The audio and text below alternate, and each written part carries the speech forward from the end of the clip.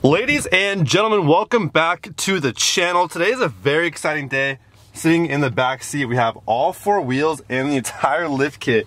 And there's our tires. I can't believe all that fit in the back seat of this truck. That is crazy. So as usual, we are on our way down to JC Alignment in Huntington Beach. JC does all of my lift kit needs. I wouldn't go anywhere else. So if you guys need any lift kit stuff done to your car or your truck, and yes, I did say car, you can lift your car if you'd like. Not my thing, but you can. Really hope I don't lose my good ride quality out of this truck by installing a 3.5-inch kit, because if there's one thing I love about this truck right now, it's how smooth it is. JC, if you're watching this, I'm sorry. I know I'm late. I have no excuse. I had to pull up real quick to get one final good look of the Ram as it sits right now. Side note, I cannot believe I paid extra for these wheels. Anyways, this truck is going to look completely different by the end of today. I cannot wait. Like I said, we are extremely late, and I also don't want to stand by this power station for too much longer either, so let's go. Just like that, we are here at JC's Alignment, Suspension, and they do auto repair. I can't believe everything fit in the back of this truck. Four wheels and the lift kit fit back here. It's in here. It's pretty burly.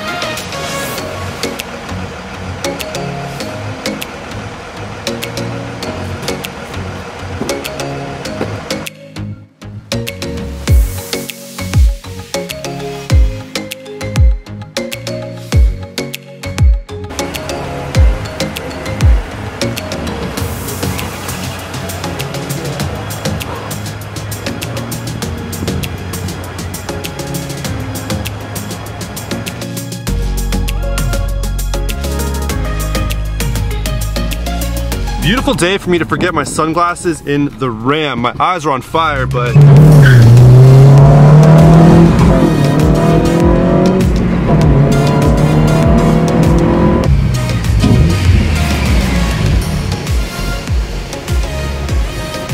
well, what better time than now while we wait for the Ram to get finished up with the lift kit to install the wrap on the roof of the Civic. Definitely going to require some sanding in a lot of areas.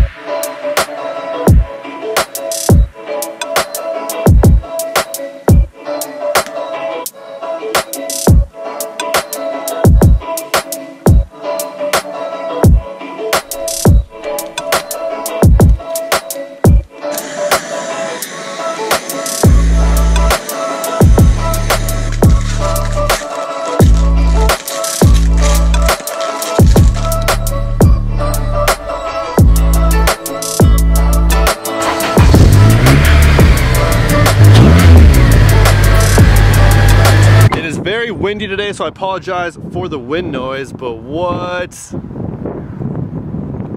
Yeah, that looks pretty sick. Now that we have both the hood and the roof done, I love how the hood runs right into the roof line. Super clean look. What do you guys think about continuing the carbon fiber wrap all the way down to the trunk lid? That might look kind of sick. Yo, that is so sick. What? Dude. Looks so crazy.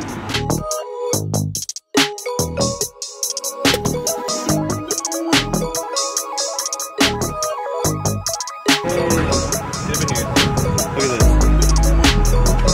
Do you have any upper control arm? Wrap this thing up. Yeah, wrap's coming soon too. You go around all this stuff. It's crazy. It all comes off. Oh, you have to take everything off. Everything comes off the truck, Oh, okay. and you wrap behind it. I get it. Yeah. So you take the lights out, everything? Yep. Yeah, well, I can wrap around a lot of things like this. I can tuck it behind. Oh, okay. But this aren't moved. Yeah. You have screwed it or the double sided? They're normally screwed in. The emblems, like the badges, those are glued on. These are generally screwed in. Where do I begin? I see the hate, they don't wanna see me win.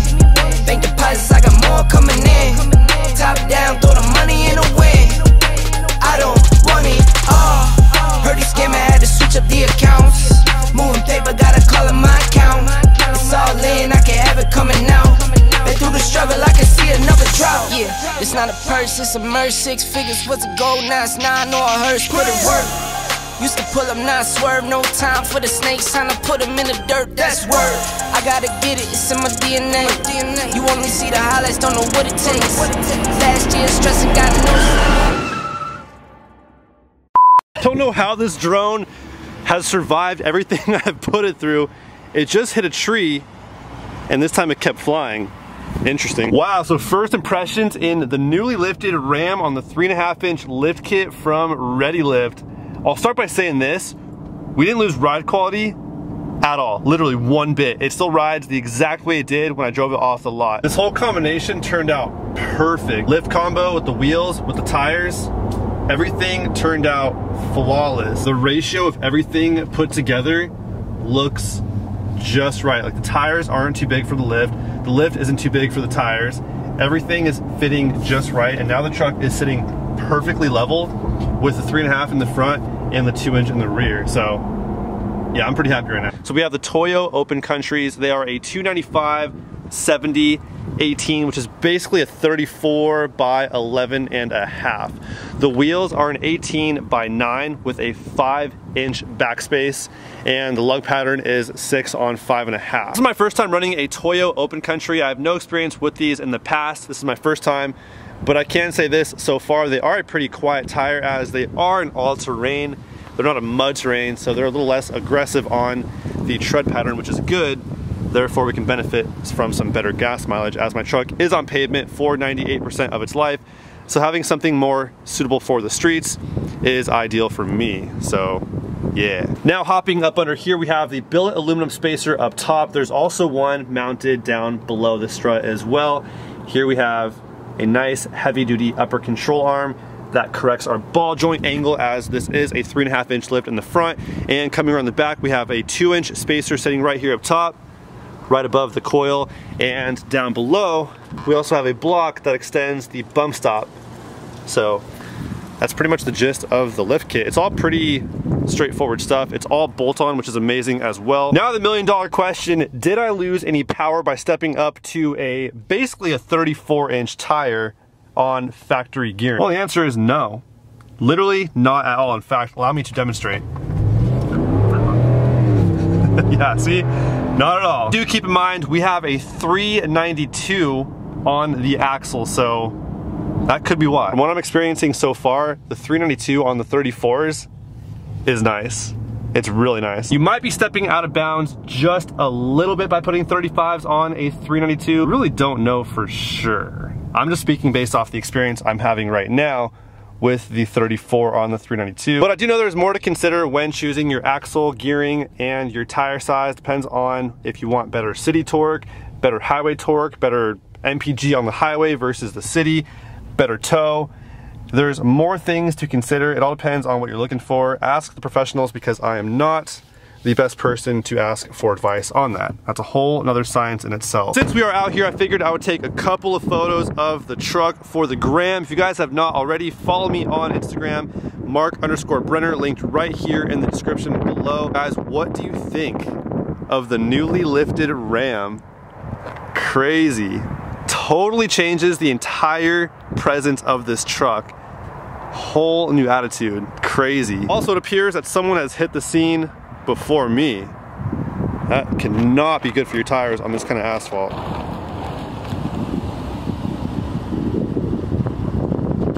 So side note about the tires, they are a 295/70, which is an 11.5-inch wide. That was a Mercedes. But anyways, These are a 295/70, which is an 11.5 inch wide, just about, and they have little to no poke on my truck, which is exactly what I was going for, because the last thing I want is for the tires to stick out past the fenders and kick everything up off the road onto the side of my truck. Ain't nobody got time for that. Now let's talk about ReadyLift as a company, as they are relatively new. The company kicked off in 2006, and it was just 6 dudes who came together here in my hometown of Costa Mesa. Started out with a goal to come up with something in between a leveling kit and a full-blown lift kit that puts your truck in the cloud. Something kind of the best of both worlds. A little more aggressive than a leveling kit, but not quite up there in the realm of 6 to 9 inches of lift. Something that was relatively installation friendly as well, that did not require you cutting parts off of your truck to install it. That was a huge selling point for me, having everything be bolt-on my truck. Therefore, they came out with their mid-level lift kit, or as they refer to it, the SST kit, as you see on my truck behind me. Even though they first started out trying to conquer the mid-level lift kit market, they have recently stepped into the full-blown lift kit segment for most full-size trucks. ReadyLift is no longer here in Costa Mesa. They moved as they expanded, but they are still here in California, which is also good to know that everything they engineer and manufacture is done in the good old US of A. Speaking of California, here's a fun fact. Out here, which your state is probably different, out here in California, your headlights can't be any more than 54 inches from the ground. California also doesn't want you doing a body lift more than 5 inches from the frame. When it comes to the frame, you cannot be more than 27 inches from the ground if your vehicle is under 4,500 pounds gross weight. Now keep in mind, that is different than the curb weight. Curb weight is the car or the truck with absolutely nothing in it. No people, no animals, no groceries, nothing in the bed, no fuel, nothing. Nothing is accounted for with curb weight. Gross weight is the weight including fuel, driver, passengers, cargo, tools, everything in and on your truck itself. It's the legal amount of payload your truck can haul, including its own weight, if you were to put it on a scale, minus what you're towing. Example being this, a 2020 Silverado 4x4 crew cab, the curb weight of that is about 4,900 pounds, but the gross weight is 7,000 pounds. So yeah, that is about 2,000 pound difference. And if you want to find where your curb weight and your gross weight is, it's right here on the tag in your door jamb. And since we are talking trucks, anything that is 4,501 to 7,500 pounds, it's 30 inches from the ground. And anything 7,501 to 10,000 pounds is going to be 31 inches. So an inch more of lift if you are up to 10,000 pounds. I believe there is a max limit that your roof line can be. I don't know what it is, but I believe California has a lift limit on the roof line as well. Man, I am so happy with this new Ram. It is such a beautiful truck, and I really hope you guys like it too. I know I took a pretty hard turn hopping onto the Ram boat, but I know it will grow on you guys if it has not already. I have a lot of plans in the works for this truck. It is going to be quite a piece of art. Man, this is so cool. I love this. I love cars. I love trucks. I love the automobile. I've never been too into performance or breaking performance records, but if you have a vision and you get to bring it to life, when as a kid all you would do is build cars on either video games, model kits, sneak stickers on your mom's car just to have some sort of mod done, to flash forward having something like this and to turn it into a piece of art is really a dream come true. It's so motivating to make me work harder. These trucks are not cheap, but man, it is so worth it. It is so worth it. This truck is so sick. I hope you guys like it too. So what do you guys think about doing the exact same color we wrapped the Silverado with on the new Ram? The Satin Flip Volcanic Flare. Red and gold color changing wrap. Do that on the Ram too. Let me know your thoughts on that. That is all I have for you guys today. As always, I hope you guys enjoyed. I will catch you guys on the next one. Till then, peace out.